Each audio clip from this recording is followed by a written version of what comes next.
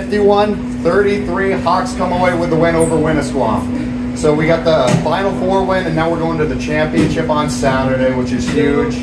Shaylee, heart and soul of this team, had a great game. I have 23 points for you, not official tally, but I also have 10 rebounds, double-double. So pretty solid performance. Just wow at the season you've had and at the season that the team has had. Thoughts? Championship.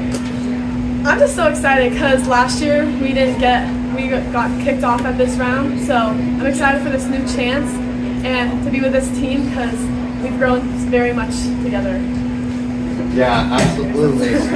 So your ability as a scorer has grown throughout the season, and I mean really your whole high school career, but we've seen you take it to another level. I feel like today, like you had 7 assists, you created opportunities for everybody else on the court, and then you were solid on the boards. I mean 10 rebounds, that's pretty impressive considering there's a lot of players out there who are taller than you today.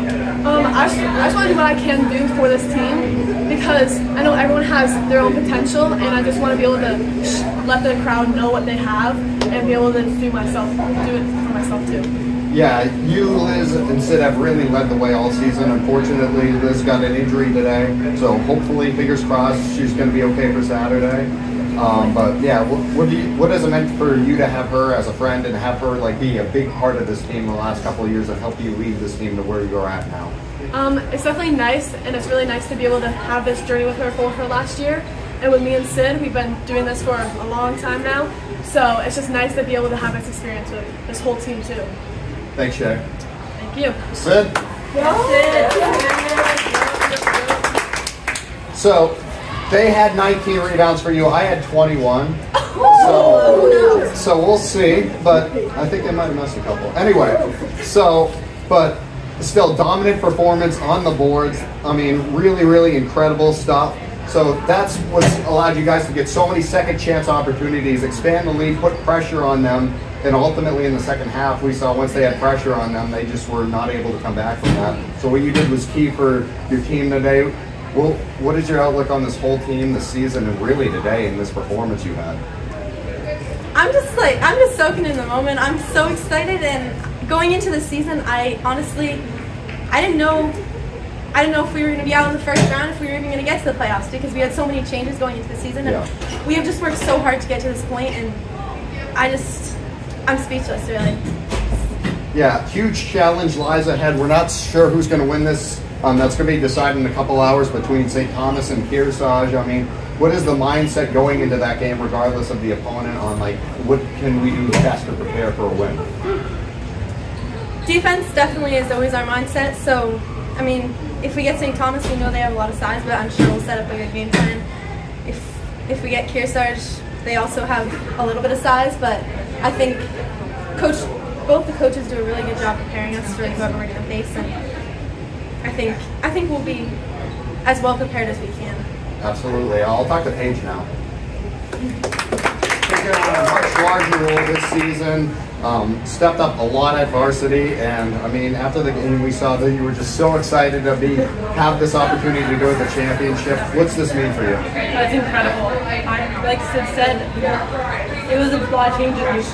We lost 7 or 8 last year. We lost a lot of people, but it's been absolutely incredible. I can't believe it. At the start of the season, a lot of people had somewhere between like the 5 to 8 or 9 range for where they expected you guys to finish. And then with the injuries to Keegan and Katie, that dropped even lower. But you guys fought for it. How do you ignore all the noise, what everybody says out there, and just focus on playing your game? Well, we kind of practiced that in practice as well, but I don't know. At least for me, I just can't hear it. I just focus so much on the game that I just focus on winning and ignore everything else. Yeah. Well said. I'm going to go to Zoe now. Zoe, good performance today. So, I mean, you had 6 points, 7 rebounds, unofficial stats. So, pretty solid stats for you today. And considering the minutes you got, you made the most of all of them out there. I mean, what's your outlook on this game, and how do you make the most of those minutes when you get thrown into a big game like this? I think it was definitely a great game tonight. I think our defense was awesome, and we definitely kept our composure well with their very loud crowd.